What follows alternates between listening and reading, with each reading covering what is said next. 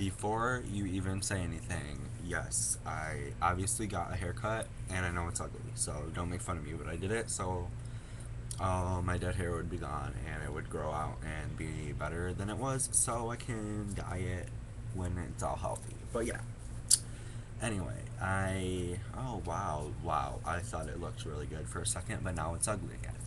Anyway, um, now I lost my train of thought because I always have to be looking at myself. What the hell?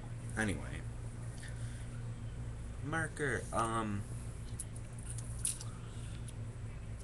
Like it's hot and I'm about ready to like take all my clothes off and walk down the middle of the road, waving my stuff around, letting everyone look, and then dancing on some random street light like a little hoe, and steal the hoe's money that usually works there because there's about like a few of them that work there. And I like pierced my belly button, yo. Look at this. I had to put something else in it. Like, I had to put a paper clip in there because I lost my ring, and I think I know where it is, but I'm too lazy to go get it right now, so I'm just gonna leave that in there. But yeah, and today at school, I had a detention for like 3 hours. That's been going on for a whole week because I just can't seem to like, control myself.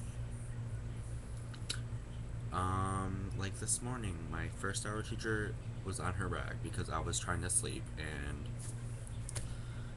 she told me to wake up. She like nudged me, and I about slapped her across her face because she elbowed me in my neck, and I was like, "Excuse me, I'm trying to sleep." She was like, "This is class. You don't need to sleep." And I have to tell her to grow like 2 fucking feet taller so that we can scrap out in the yard because I will hike up my penis and grow a vagina and beat that bitch in the face. And yeah, you don't. No, she just. She had it coming. Oh, don't even get me started on this chick. Okay? My eyes are dry. But yeah, how's it going? I hope you guys are all doing well and eating your vegetables and, like, touching other teenagers and enjoying your sexual activities. I hope I hope you're all doing that. I hope you're all wearing condoms. Never, ever. Hope you're all enjoying dropping the soap for each other.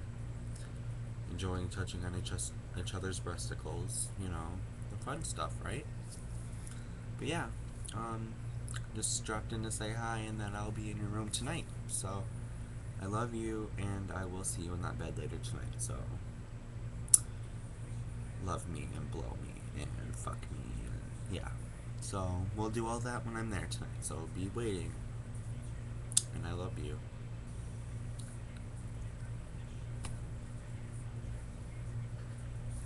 Sexy ass.